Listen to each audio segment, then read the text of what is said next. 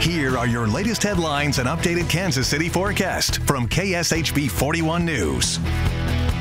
Good morning, I'm Taylor Himness. It's Friday morning, October 29th. Kansas City, Missouri Mayor Quinton Lucas will meet with the mayor of St. Louis and other city leaders today. Mayor Lucas arrived in St. Louis on Thursday, tweeted that he's already been on a ride-along with the St. Louis Crisis Response Team. Today, Mayor Lucas will participate in a public safety roundtable with St. Louis Mayor Tashara Jones. Also, St. Louis community groups and reps from the U.S. Department of Justice will be on hand as well.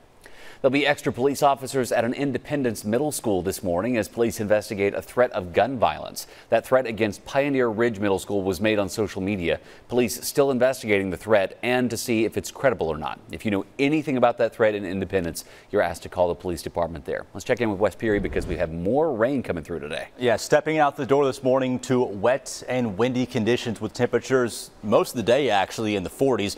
The rainfall does begin to taper off closer to lunchtime and maybe a peak of sunshine coming through around sunset as a deck of clouds departs off to the east and the sunshine sets in the west. Unfortunately, as the clouds exit, some fog then shows back up on Saturday morning and takes its place.